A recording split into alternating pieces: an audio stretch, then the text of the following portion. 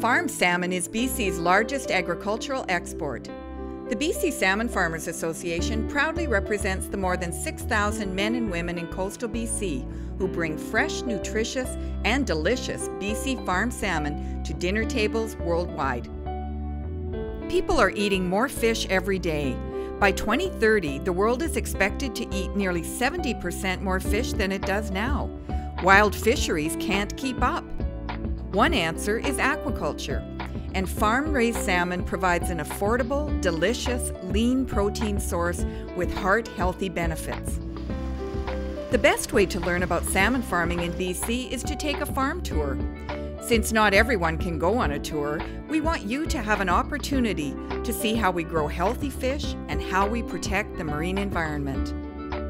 The health of our fish and quality of our product depend upon careful selection throughout the life cycle.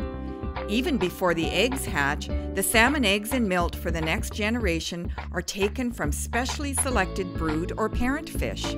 Healthy parents produce healthy young fish. The first 12 months of life is at an on-land hatchery. After the eggs hatch, the newborn salmon utilize their yolk sac for nutrition during the first few days of life. First feeding coincides with the absorption of this yolk sac.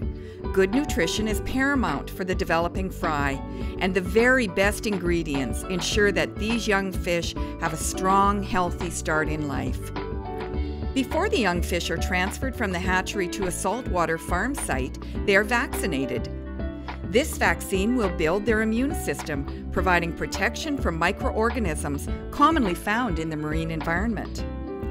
Once the young fish are ready to transfer to the ocean, they are called smolts. The success of this transfer from fresh to salt water is critical to the long-term health of the fish. Therefore, the farmer pays particular care and attention to their feeding and health. On the farm, the workday starts with salmon farmers inspecting the site and analyzing water conditions. Farmers measure water temperature, dissolved oxygen, salinity, and collect plankton samples, all to make sure that the health and safety of their fish is protected. When the site inspection and water analysis is complete, farmers are ready to feed their fish. Underwater cameras in each pen allow them to monitor feeding. When the fish stop eating, the farmer stops feeding. This makes economic sense, since fish feed is a farmer's largest cost. But just as important, it minimizes the effects of farming on the ocean floor.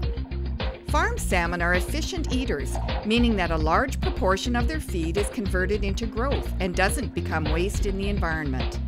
They are the most efficient of all food production animals because they don't use extra energy to heat their bodies, to support their bodies in the water, or to forage for food. Depending on the time of year and fish age, the salmon may be fed 2 times or more each day. In addition to feeding their fish, farmers spend time each day maintaining the site and equipment, updating records, monitoring fish health, and analyzing and reporting on site data.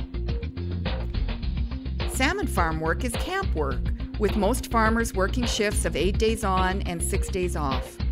At nighttime, farm sites are fully equipped with the comforts of home, including full kitchens, satellite internet, and television. Some sites even have exercise equipment. Harvest normally occurs 18 to 24 months after saltwater entry, when the fish reach 5 to 6 kilograms, or 10 to 12 pounds. Specially equipped harvest vessels, many former commercial fishing boats, take the fish from the farm to the processing plant. From the farm site to the retail counter is less than 72 hours. This ensures a consistent quality, fresh product year-round. It tastes great, and it's good for you.